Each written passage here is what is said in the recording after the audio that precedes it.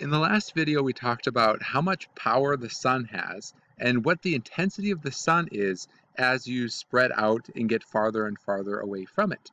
Here on Earth, we receive a certain proportion of the sun's overall power, and that intensity is averaged out over the Earth's surface because sometimes the Earth is day, sometimes the Earth is night.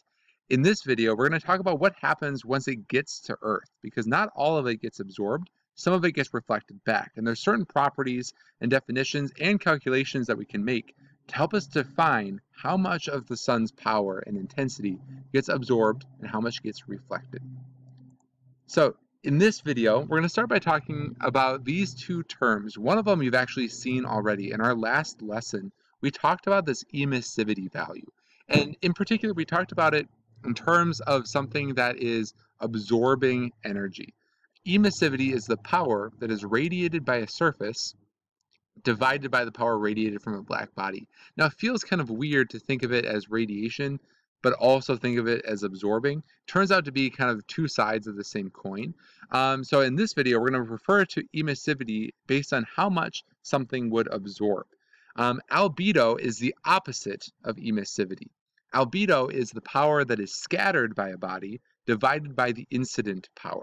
So if I wanted to calculate and define this in a simpler way, we can say that the albedo is essentially the percent of light or percent of power that is reflected, and emissivity is the percent that is absorbed.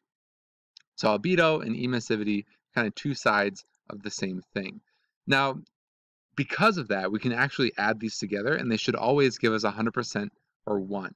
If we were to see this as an example, we say that incident, we have 80 watts of power, and then let's say that 60 watts of that are reflected. Very, very simple numbers to do an illustration here. To calculate the albedo, we're basically just going to take 60 divided by 80, the amount that is reflected divided by the amount that was incident in the first place. Now, that'd be about 75% reflected. We're going to present albedo, just like we did with emissivity, as a decimal form of that percentage. So every number is going to be between 0 and 1. We'll define this particular albedo as 0.75. From that, what would you expect the emissivity would be if emissivity is just the opposite of albedo? So if they have to add up to 1, and emissivity is the percent that's absorbed, it's just going to be whatever is left over. So in this case, the 20 that was absorbed, that wasn't reflected, gets divided by the total of 80 to give you 0.25. Same thing as 25% absorption. Now, the Earth, from that 340 watts per square meter, about a little over 100 of that gets reflected back. So go ahead, and with this, I would like you to calculate what is the albedo of Earth. Taking the intensity that's reflected divided by that average intensity that is received, we can calculate the albedo is about 0.3. That means about 30% of the light that is shining down on Earth gets reflected. Now, that gets reflected from a variety of different places, which we'll talk about. So what on Earth, sounds weird saying that, is going to be reflecting this power? Here is a table of a variety of different surfaces. So from mixed farming tall grass, all the way down to desert or snow or ocean. I'd like you to look at this table. You see some differences between summer and winter. And I'd like you to figure out, okay, which of these is the highest albedo? Highest albedo, in this case, means it is the surface that reflects the most sunlight. So the highest number is the most reflective. Looking at these numbers, there are two that are pretty close. Snow and sea ice are both pretty reflective, but snow is the highest albedo. Our lowest albedo is the one that absorbs the most energy. So from this list, which of these is the most absorbing? So the lowest albedo. Looking down here, there is one that is lower than the others, and that is the ocean.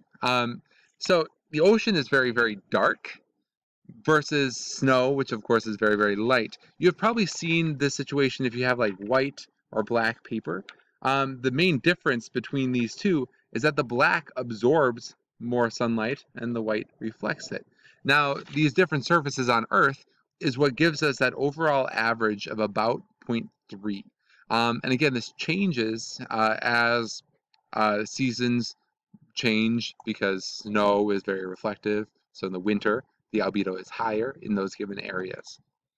If you look at an overall map of the Earth that is charted by its albedo, you can see kind of what this breakdown looks like. In this picture, the red is the highest albedo, the highest reflectivity, shown here is like 0.4. And you'll notice there's a couple common things here. You see really high albedo when you go north, so kind of in the tundra area, so northern Canada and then Russia.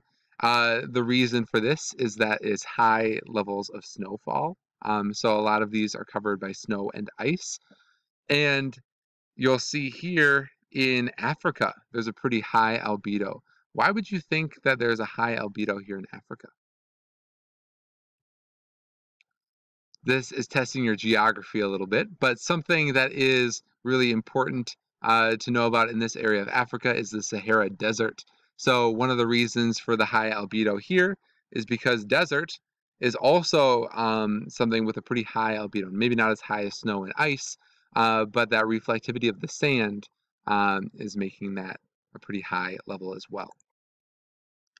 You'll see news stories as we get into our conversation on climate change of ways that we can engineer our planet. And a lot of these ways are pretty controversial, and we'll get into some of them.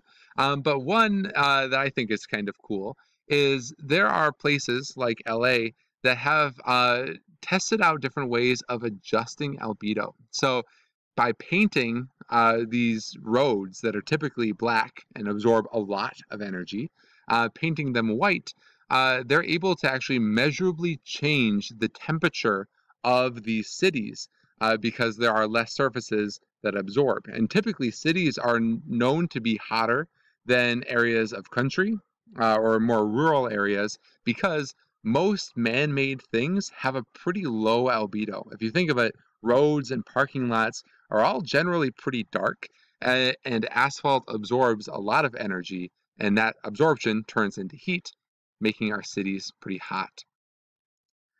So ultimately, where this is going to be leading us to is what we're trying to find is some sort of balance. In order to maintain a constant global temperature, you can't be receiving more energy than you're emitting. One way that we were emitting energy there was just reflecting it back. We're going to talk about some other ways as well.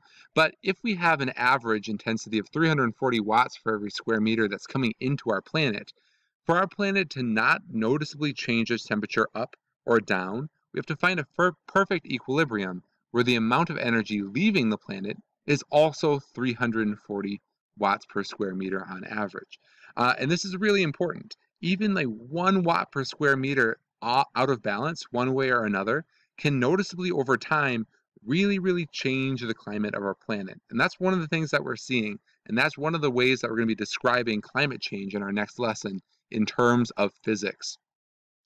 And with that, a really important factor is going to be the greenhouse effect. And I'm sure you have all heard of the greenhouse effect at some point in your lives. If there was no atmosphere, we would be way out of balance. Now, the greenhouse effect actually has a lot of good things to it. If our planet didn't have this greenhouse effect, where our atmosphere is preventing some of this heat from leaving, we would have a lot of challenges, and our average temperature, once we reach this equilibrium, it would be about 30 degrees colder than it currently is. That's a ton. When we talk about climate change next lesson, a change of like 1 or 2 degrees is a really significant change to our way of life. So 30 degrees makes our planet essentially inhabitable. So we'll get into the details of how the greenhouse effect works a little bit more next lesson. But for now, I want to look at this atmosphere and kind of front load some of this so that we can review it later on. If I were to track the different gases that are in our atmosphere based on how much they absorb in different wavelengths. So we got UV, visible, and then here, very importantly, in the infrared, which is where a lot of the thermal transfer takes place. you can see a difference, and it might be hard to read these, a difference in the amount of these different uh, greenhouse gases and their appropriate effect to the atmosphere. So here, water vapor is in this blue. Water vapor is actually our #1 greenhouse gas. That is the one that has the largest effect on this greenhouse effect, causing our planet to maintain a lot of its heat. #2 here is probably what you would expect if I said greenhouse effect. It would be the first one that you give me, and that is carbon dioxide. That's seen here in the orange.